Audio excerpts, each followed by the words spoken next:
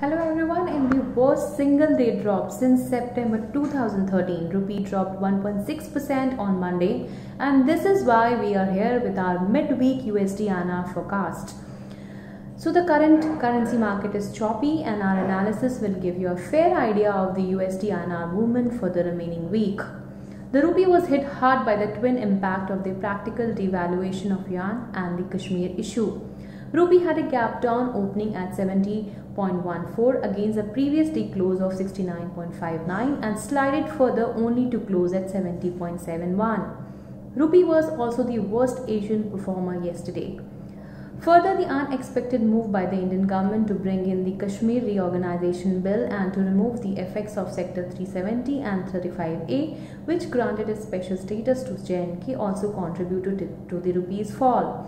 The fear of a strong and violent backlash from the Kashmiri citizens and militants in the next few weeks led to strong dollar demand in the NDF markets. FPIs followed suit by again remaining major sellers in the equity markets, even as the equity markets crashed initially but partially recovered later. Today morning, the Chinese Central Bank fixed the yuan's midpoint fix at 6.9683 below the expected 6.9736.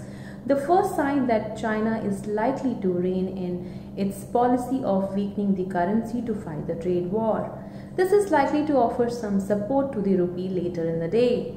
As far as the Kashmir issue is concerned, we believe that the government will be able to tackle any large breakout of violence, and impact on our economic life would be much lower than feared by international investors.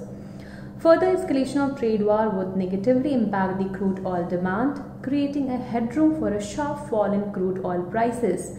This would actually have a cushioning effect against the rupee fall. While there remains the risk of further knee-jerk reaction for a day or two, the possibility of further depreciation of the rupee looks capped. USD INR is expected to trade between 69.50 to 70.60 during this week. That's it for today. Stay tuned to our YouTube channel for further weekly updates. Thank you.